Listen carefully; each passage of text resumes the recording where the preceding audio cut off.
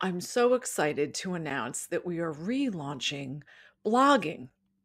And we're going to launch it on bodysex.com. And this is what Betty and I did for over a decade. We would write every day. We had a stable of writers, and it was just wonderful to express ourselves. There's such limited writing on sexuality, and it's really introducing our new generation of body sex leaders. I love reading their stories because we all take body sex workshops for a different reason. And we all get something different out of it. So just like when we go around the circle in a workshop and share, our takeaways from that workshop are so different. So I was so excited to read this next crop of blog posts that we have coming in. So let's just kind of hit the highlights and break it down a little bit. There was Tasha's post. And her little tagline, the title of hers was, "Anything I do to any part of my body will be done solely for my pleasure." Woo! That's right. Woo! It's the new feminist anthem. Right. And I remember she was assisting at the workshop, and part of being an assistant is you show your vulva to the group and describe it. And Tash has a belly like mine. And I remember at her first workshop, it was hard for her to get comfortable. And we talked before the workshop about how she was concerned. Would she even be able to do that? Would she be able to show her vulva comfortably? So we practiced before. I always practice before just because it just kind of helps calm my nerves about it. And you reframed it for her. And how did you reframe it? This was very powerful. I reframed it because she had called her belly her Buddha belly. And I said, well, it's my goddess belly. And yeah, it just makes a difference. And she found it didn't get in her way, that she was able to maneuver just fine. So it's all in a shift in attitude and a shift in how we feel about ourselves and our bodies.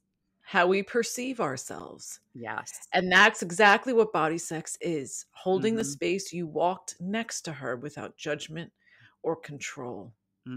Yes. And her blog is just fantastic. So, I really hope you take time to read the whole thing.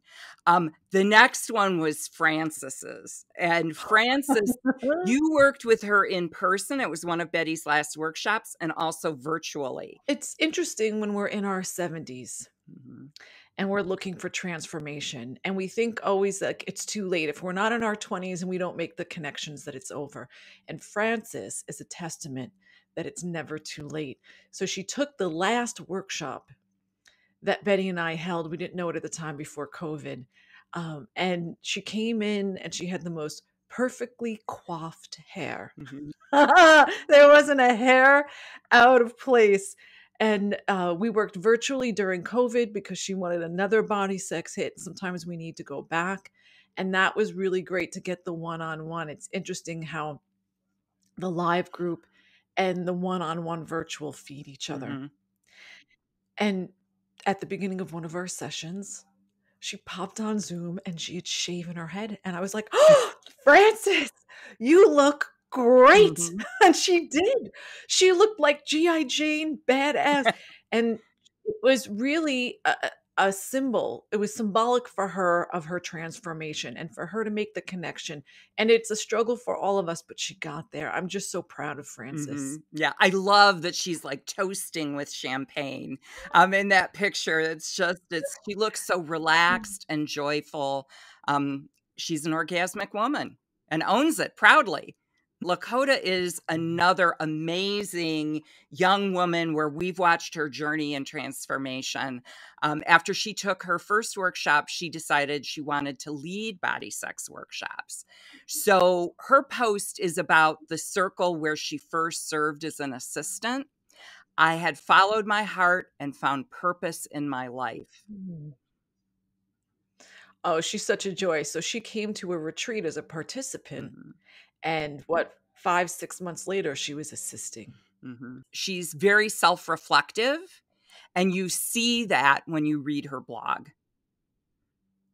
And she really kind of breaks down what it's like to assist for the first time Yes. and all of the feelings and emotions. And Lakota's the one who made all our vulva rugs. She's quite talented, and she's become kind of a real important piece of the next generation of body sex. So introducing Lakota. Yes. And then we have Jessica, who is from Mm. Vienna, Austria, and also from Cape Town, Africa.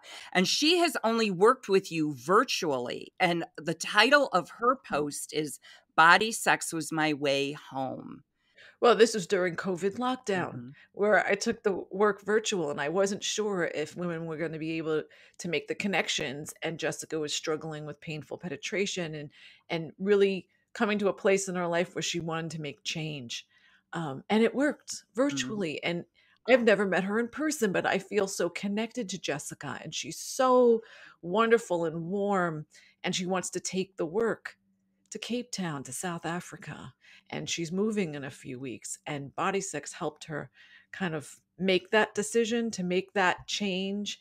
And she's just a natural. It's effortless for Mhm. Jessica. She's a born leader, and I can't wait to see um, her perspective on body sex and where she takes the work. Yes, yes. Her blog post is very engaging, just very real, very warm. You get a good sense of who she is. She's been working with refugee women Mhm. and helping them connect to their Mhm. bodies. So she's just special. Mhm. Yes, yes, truly. Emily is also working in our certification program. She focused on writing about one of the rituals, genital show and tell. And the title of her post is Vulvas Are Pure Beauty. And I feel like it's a love letter to vulvas. And a genital show and tell. So she took the first retreat we had post COVID, and instantly, you just see it in someone.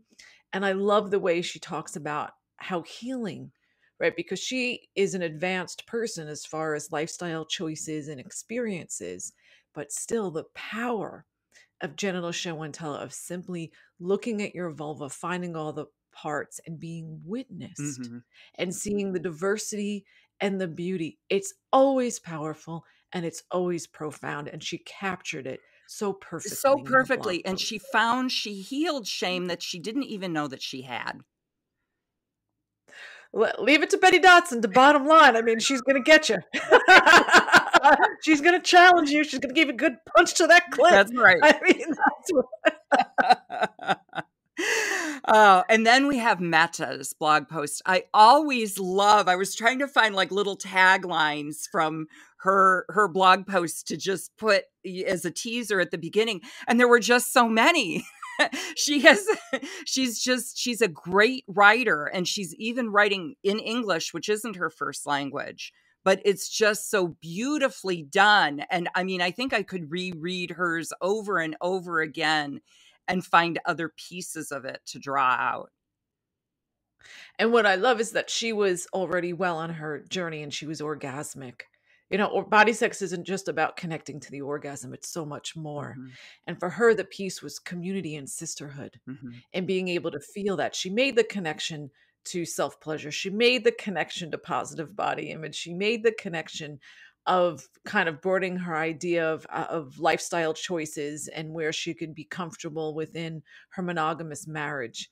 But the last piece, sisterhood. Yes, yes. Mm. And when she says, "I left my self-doubt in the circle," whew, I mean, that's what we need. We need community to help us heal.